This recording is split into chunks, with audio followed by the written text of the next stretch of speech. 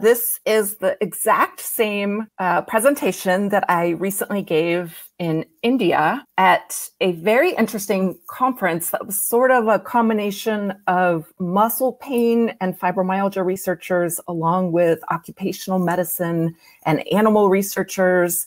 And I learned a lot. It was really fascinating. And I'm going to share a little bit about what I learned and then also share with you the same presentation I gave there. I do hope that today's presentation, I will be a little bit less sweaty. Brief little funny story. So India is quite warm in September, quite humid. And because of visa challenges, I got there very late the night before my first presentation. Didn't have time to coordinate as far as like transportation from the hotel to the conference site. So I looked on the map and I was like, oh, it's like 3 or 4 blocks. I can totally walk. So I'm all dressed up and I have my makeup and I'm walking and it's actually more of like an adventure because there's construction and I have to like route around. And I ended up getting there like just literally right before I had to go on stage. And I am drenched in sweat in a not very attractive way. And I was like, okay, no problem. I'll just go to the bathroom. I'll blot myself off, get on stage. I go to the bathroom and they actually don't typically use paper towels or toilet paper in India. They actually do a much more environmentally friendly approach where they use just water. And so I ended up just having to go on stage, totally drenched in sweat.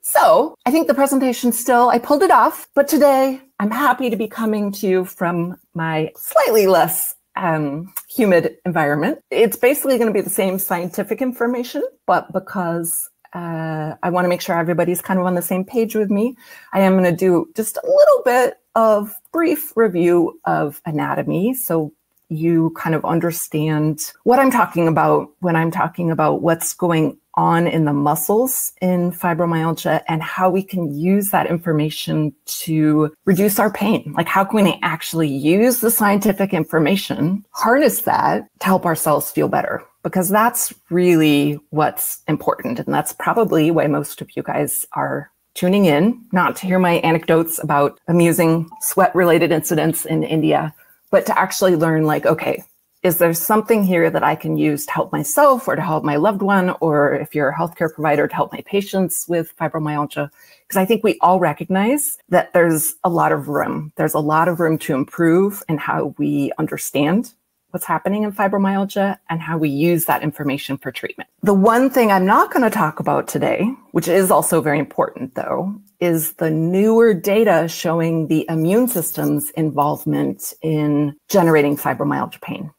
If you go to my YouTube channel, I've got several videos there where I talk about that. And I have a recently published article where I really review like what's going on, how do we connect what we already know about what's causing pain and fibromyalgia to this new immune system data. So that is very important, very interesting, very new data. But what I'm actually going to talk about today is something that's a little bit more concrete, a little bit more fundamental. And that is, it's our muscles that hurt in fibromyalgia, right? Like most of us recognize like, wow, my muscles are really sore. They're really tender. And actually the word fibromyalgia means fiber, so connective tissue, myo, which means muscle, and pain. So really in the very name of the condition is muscle pain. And so I think we need to understand, okay, what's actually going on? Interestingly though, the first 30 to 40 years of research in fibromyalgia, although it was named for painful muscles, the very obvious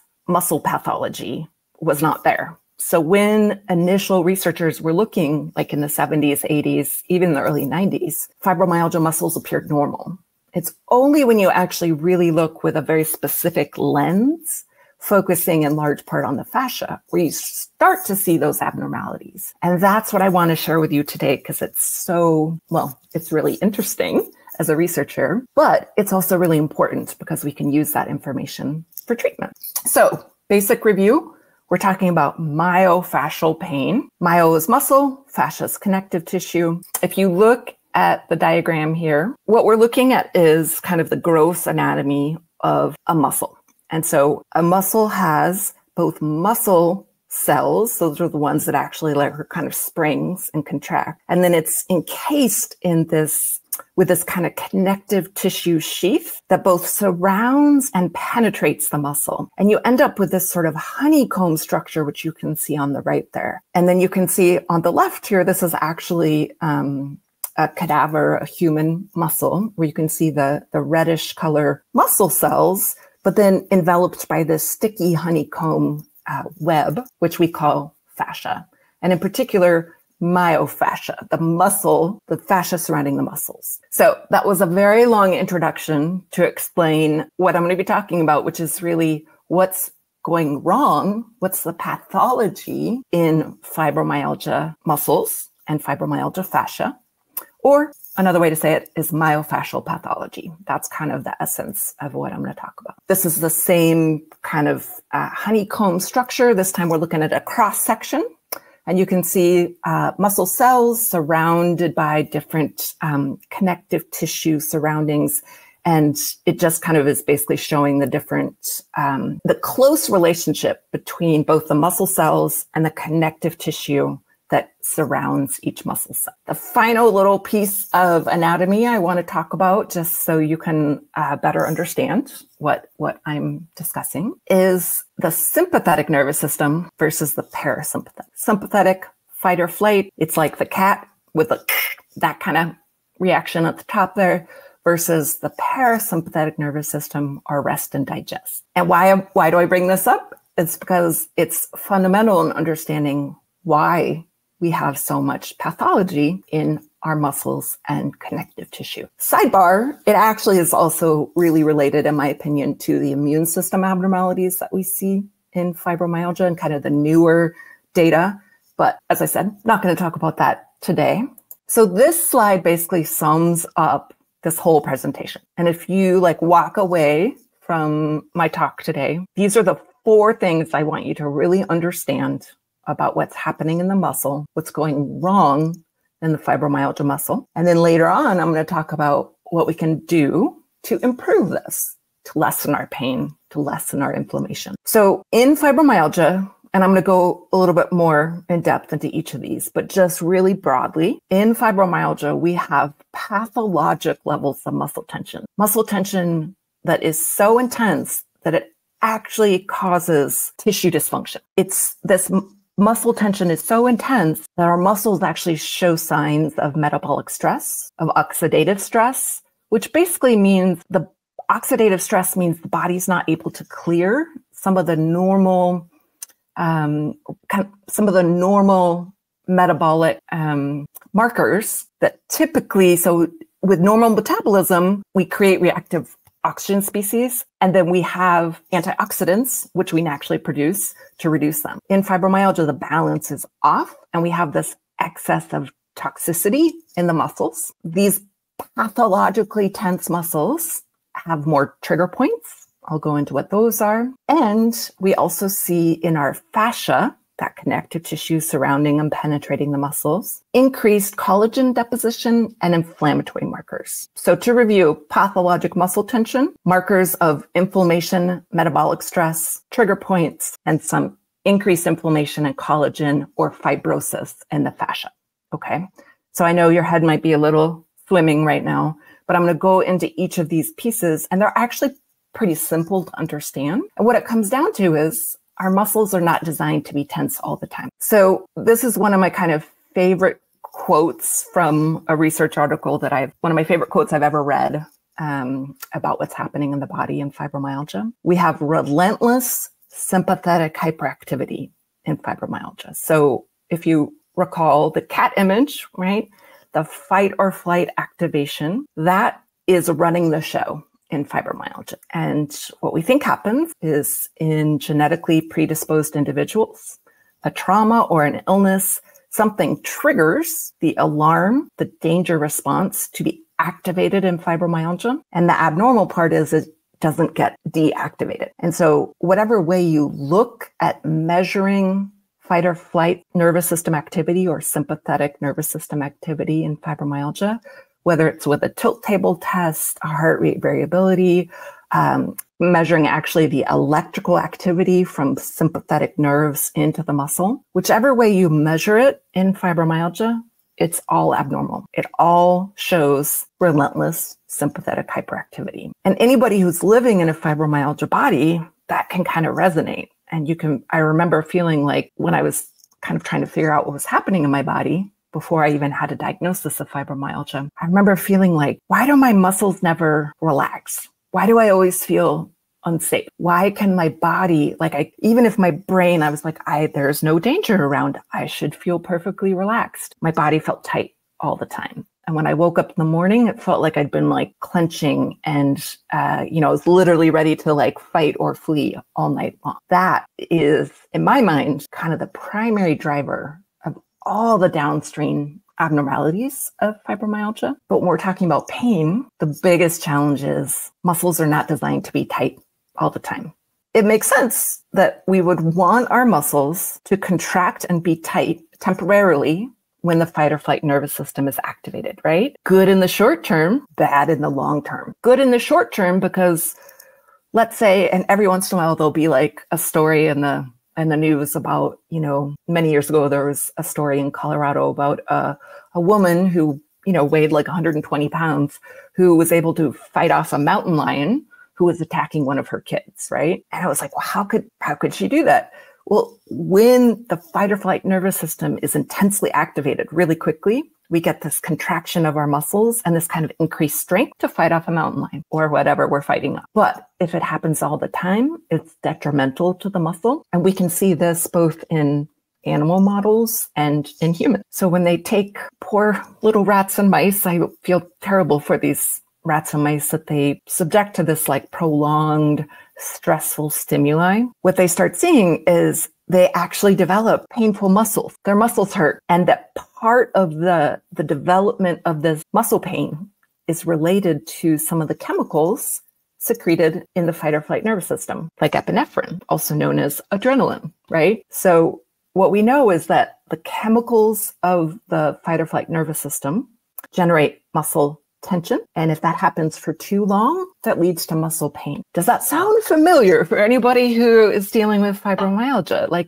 I think most of us would probably say yes, that does sound familiar. When they look at other ways of measuring muscle activity in fibromyalgia, like looking at electrical activity with EMGs, what they see is that our muscles actually not only show tightness, but when we attempt to relax them, attempt to consciously relax our muscles, we can't get quite to normal relaxation. They're unable to reach a full relaxation. And one of the articles I read described the muscle pattern in fibromyalgia as being similar, like the electrical muscle pattern of fibromyalgia, as being similar to some of the rigid tight muscles that we see in things like Parkinson's disease. So this is important to remember when we're thinking about why do my muscles hurt? Well, they're really tight, and they're really tight in a way that is kind of beyond our conscious control. And we can't just sort of tell ourselves okay, I'm gonna relax my muscles. And even with kind of body attempts, whether it's with deep breathing, things like that, even with our very best efforts, our muscles can't ever quite reach normal relaxation. This doesn't mean that we can't make really good efforts and make improvement in our muscle tension. I just kind of want people to understand there really is something going on in our muscles, and that plays a huge role, I think a really huge role in what generates fibromyalgia pain and also how we can best address it, frankly. If you were to imagine the fibromyalgia muscle as a basketball, let's say, and if you were to use a pressure gauge needle, they will insert a needle inside a basketball or, other sports ball or whatever to see what the air pressure is in there, whether you need to inflate it or deflate it. You can actually use pressure gauge needles to see what the pressure is inside a muscle. They've done some really interesting studies looking at comparing kind of healthy controls to fibromyalgia muscles, and also comparing not healthy controls, people that have rheumatoid arthritis, but no fibromyalgia, to fibromyalgia.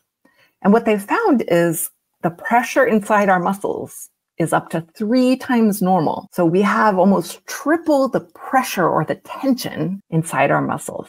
Muscles don't like being tense. Muscles don't like having increased pressure. And so the other thing we see in fibromyalgia muscles are proteins that are associated with muscle damage, proteins associated with oxidative stress. So sort of an imbalance between kind of the toxic metabolites that we're not able to normally process. So a buildup of toxic metabolites in the muscles, along with decreased energy molecules. So reduced ATP has been shown in fibromyalgia muscles. And basically, the more of these inflammatory markers, oxidative stress markers, and kind of reduced energy that you see in the fibromyalgia muscle, the worse those markers are, the worse pain levels are. Makes sense, right? So what we have in fibromyalgia are muscles that are very tight and unhappy.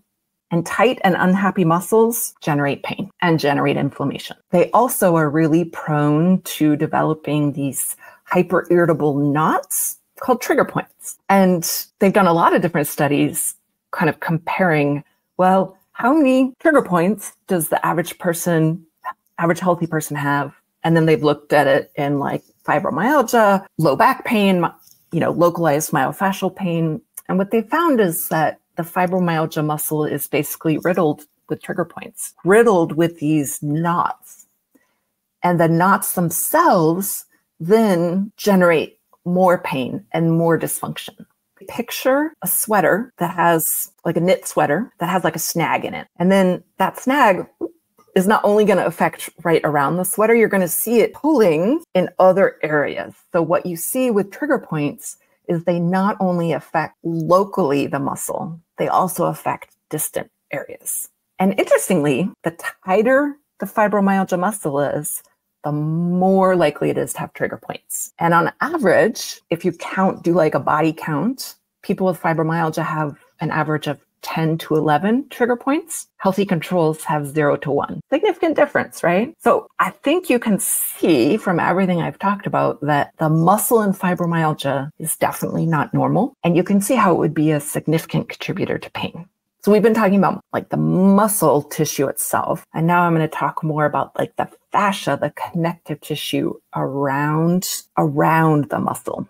Now, of course, you can't really separate the two. It's actually like one big network. So you can't really separate the muscle cells and the fascial tissue. But for sort of the purposes of discussion, we do separate them. And when we're looking at fascial inflammation in the fibromyalgia muscle, what we're looking at is actually like the area around the pink part here. So the area in between. And this is the area that we call the fascia. And the fascia is made up of cells called the fibroblasts. It also has collagen and extracellular matrix. I like to think about it though like a spider web.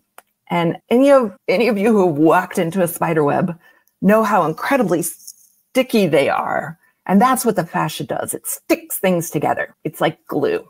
And unhealthy fascia is extra sticky, has extra glue. And that's what we see in fibromyalgia. We have extra sticky, extra inflamed fascial tissue. And so they've done a couple of interesting biopsy studies. And what they found is an increase in the collagen surrounding the muscle cells in fibromyalgia patients. And in a different study, so on the top here, these are the fibromyalgia muscle biopsies. On the bottom, they're comparing it to healthy controls. And in each of these top images here, they're staining for a different component of the fascia. So one of them stains for collagen, and then they're staining for some immune markers and markers of inflammation. If you just take a step back though and look, you can really see the difference between the top images and the bottom, right? In the fascial area there's a lot more spider web. There's a lot more of the sticky, inflamed components of the fibromyalgia fascia. And this is the piece that is really understudied, and we really need to look a lot more into what is happening in the fascia and fibromyalgia. It's a little bit hard to get funding for this type of research. It's mostly done on animals, but these human studies, I think, are really important so that we can actually, like, I'd love to do more of these biopsy studies with some of the newer science that we have so that we could further delineate what's happening. And I would happily volunteer my fascia for that. Like, take my thigh muscle, totally fine. I really want, we need to know more. And then hopefully that will help us to develop some treatments. And at the end, I'll talk a little bit about some of the new treatments I learned about, potential treatments I learned about in India. So stay tuned. I alluded to this earlier, but why does it matter if our fascia has extra sticky tissue in it, extra collagen? First of all, it's not going to work as well. It's going to be more prone to developing trigger points. It's going to be more prone to developing pain. And actually, the connective tissue, the fascia, is the part of the muscle where most of the pain-sensing nerves reside. Not only do pain-sensing nerves reside there, nerves of the sympathetic nervous system primarily reside in the fascia in our muscles. So you have this interplay where you have intense fight or flight sympathetic nervous system activity coming into the fascia, contracts it. Then you have contracted, unhappy, inflamed, sticky fascial tissue that just happens to have a whole bunch of pain-sensing nerves. That right there can really explain why it is our myofascial tissue that hurts so much in fibromyalgia. And this is just really interesting to me. We know that muscle cells can contract, but what we're actually learning is that the fascial cells can contract as well in response to sympathetic nervous system activity. So we think that why that mother can fight off the mountain lion is because not only does that sympathetic nervous system activity tell her muscles to contract, the actual fascia around the muscles also contracts, and you get this extra contraction. And that's what gives you this sort of very temporary boost in you can get to kind of superhuman strength temporarily. So what we have in fibromyalgia are superhuman strong muscles that are just, they've just been doing that for 20 years, right? So they're inflamed and they're tired and they're painful. But you can think about it as your own superpower, right? Like, in fact, our muscles are quite strong, but unfortunately that is working against us because they're not designed to be contracted like that all the time. So guess what we need to do to reduce our pain? We need to reduce the tension and inflammation in our myofascial tissue. So what are some ways that we can do that? Well, we could work on the source of the problem, which is that overactive fight or flight response. And there are ways that we can do that for ourselves. And that is our other superpower, is that we can trigger our own relaxation response, which is the opposite of the fight or flight nervous system response. So there's some simple ways to do this, even just deep, slow belly breaths, gentle exercise, all the annoying things that, like, we know we're supposed to be doing, but are actually kind of hard to make happen when you don't feel well. Guided relaxation, meditation, mindfulness, biofeedback, and anything that activates the vagus nerve, which is kind of the highway of the relaxation response. And it goes right in the back of our throat. So things like singing, gargling, even, I don't like doing this, but you can actually, if you gag yourself, it actually activates the parasympathetic nervous system. So I had a naturopath that was, it was like 20 years ago when I was first kind of trying to find ways to help myself with fibromyalgia. And he said, okay, every night when you're brushing your teeth, like, gag yourself. And I was like, I don't really like that advice. But what's really interesting, and maybe try this tonight if you feel like it, if you don't have a super sensitive gag response, so you don't like barf on your toothbrush, but just very gently, what it does is it briefly activates our relaxation response. And it's weird, but you'll actually feel a little bit of like a muscle relaxation afterwards. There's many more pleasant ways to do it.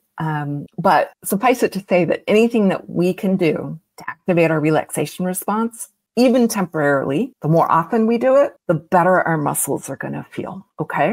There's not a way, unfortunately, that we can permanently, at this point, we don't know a way to permanently deactivate the fight or flight nervous system response that we see in fibromyalgia to get us back to sort of the normal balance, but there's a lot of ways that we can temporarily activate our relaxation response. And the more often we do that, the better we and our muscles will feel. And there's actually 2 chapters in the Fibro Manual devoted to these topics and more. Another way we can do it, and this is a much more pleasant way than gagging yourself, is to get manual therapy.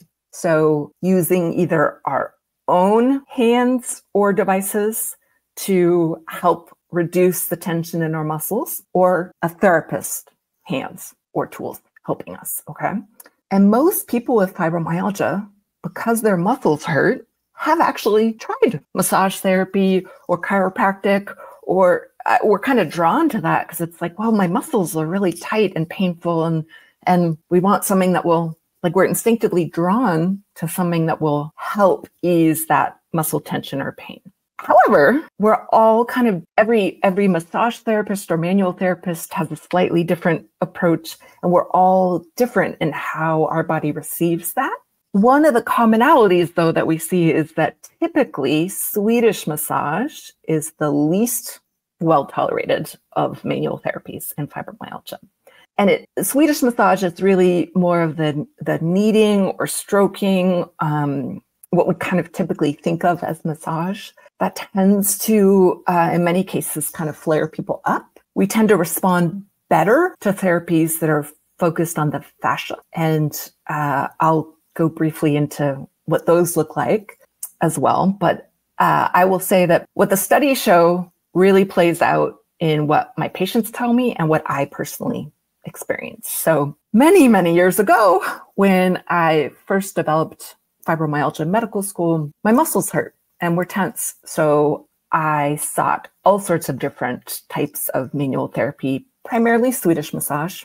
And it was so frustrating because it made me feel worse. But I kept thinking, like, well, it's just inflammation, or, I didn't know why it wasn't working. And I also didn't really know what else to try. So I tried all sorts of different therapists and styles. And it wasn't until I stumbled into myofascial release, and that was about 2 years into my journey. That was literally the first time that I experienced any reduction in pain. And I was like, pardon my French, but it was so different than any massage or manual therapy I'd experienced as far as what it felt like when I was getting it. And oh my goodness, the results were so different. And that's actually what set my whole kind of career trajectory as far as like my interest in the fascia, what's happening in the fascia and fibromyalgia, why I feel like myofascial release is such a huge key, or other therapies that work on the fascia. And I really honestly credit it with my ability to have a medical career. Like, I didn't feel like I was going to be able to, I had taken a year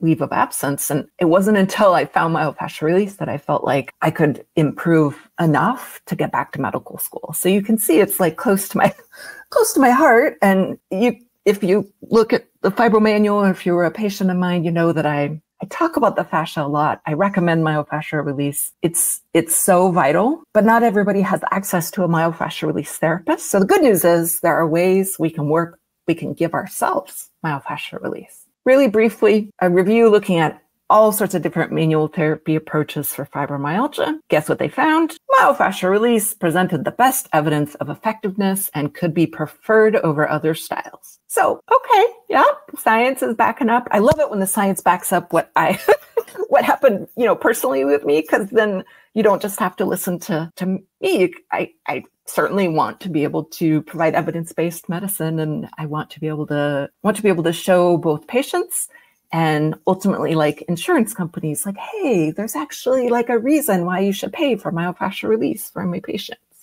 I digress. So what is myofascial release? It basically is prolonged assisted stretching. And we're talking prolonged like 3 to 5 minutes. Another way to think about it is like manual traction. So I need to get like a video. It would be much better than seeing these still images. But in the image on the top there, if you imagine the therapist's hands on the woman's shoulder, that would be gently pushing away from the therapist, and the therapist's hands underneath the back of the woman's skull there, in the occipital region, that would be gently pulling towards the therapist. So like a really slow, like pulling away. And we're talking 3 to 5 minutes slow because it takes that long for the fascia to relax. And remember, the fascia is really strong. It's really dense. A collagen fibril, so one little string of collagen, is as strong as the same caliber of steel. Okay, so we have literal steel that is tightened up. And so you can see just trying to knead the steel isn't going to work. What actually helps is gently pulling it apart until the collagen crosslinks can break up. That is why myofascial release is so key. Running out of time, so I will just suffice it to say that there's been some really good studies looking at myofascial release for fibromyalgia. They all show benefit. And what's really cool is that they show benefit that persists. So at the end of 20 weeks, right at the end of the treatment, patients described benefit, but then they still had pain reduction a month later. So there was actually some sustained benefit, which is really exciting. That's what this says. And then we've actually looked at it at myofascial release in animal models. And part of why I put this slide here is because I think it is so adorable to think about like these therapists trying to give like tiny little myofascial release stretches to animals.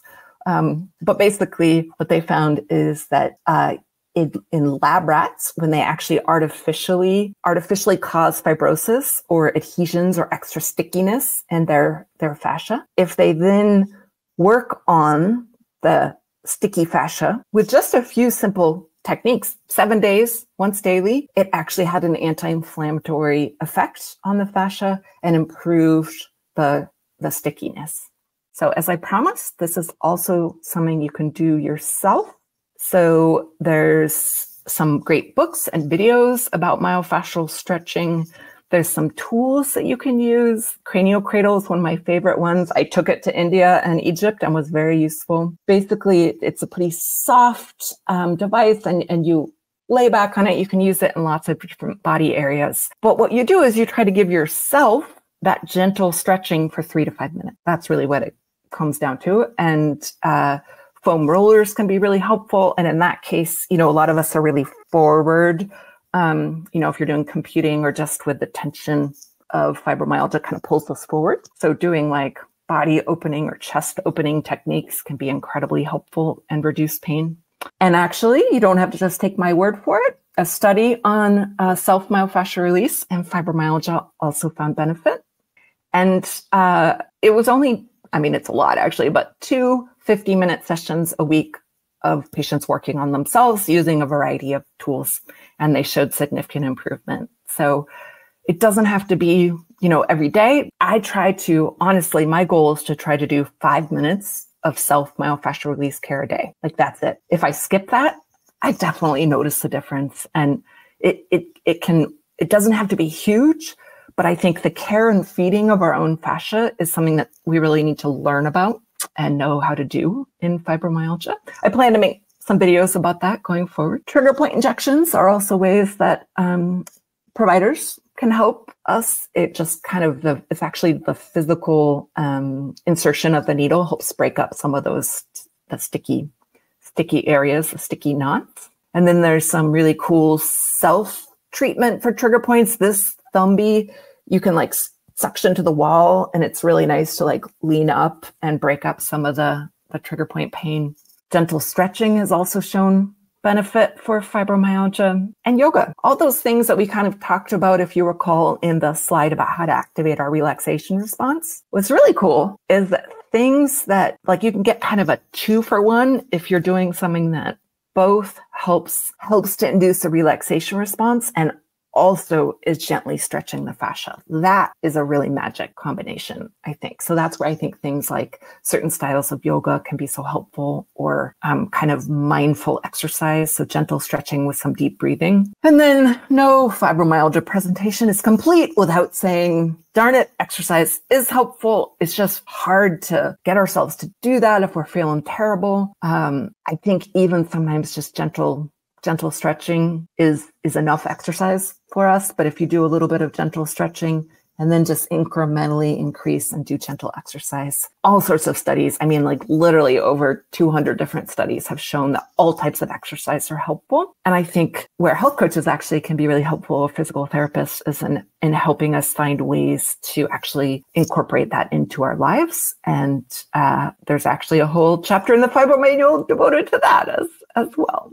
I don't think I forgot anything in what I wanted to talk about. I am definitely happy to answer questions. I will say that both in the Fibro Manual and on my YouTube channel, people with fibromyalgia unfortunately, tend to need to become experts in fibromyalgia because most likely their doctor or health care provider is not. And so a huge aspect of what I feel like my mission is to try to educate both patients and providers on what's going on in our body.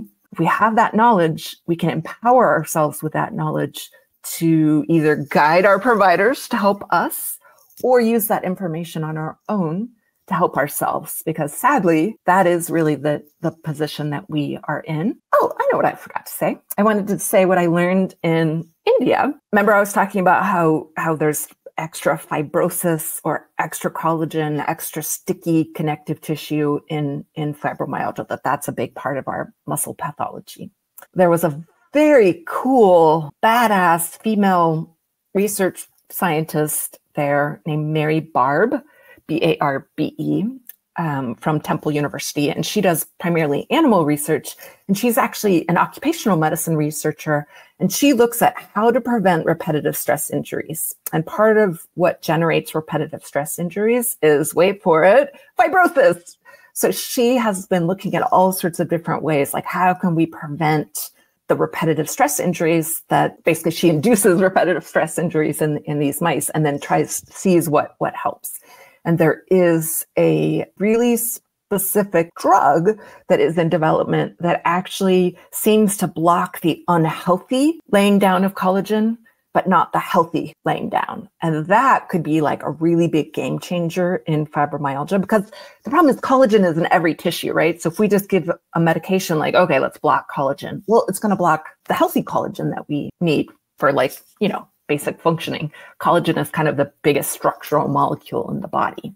But if we can figure out a way to block the unhealthy collagen deposition, that could be a huge game changer. The other reason why I think she is just so cool is because she shows, one of the things she's looked at is actually like myofascial release or massage for these mice. And so she showed videos of these mice getting massages like in the lab. And it was just like, God, it was the cutest thing I've ever seen. And it slightly made me feel better for all the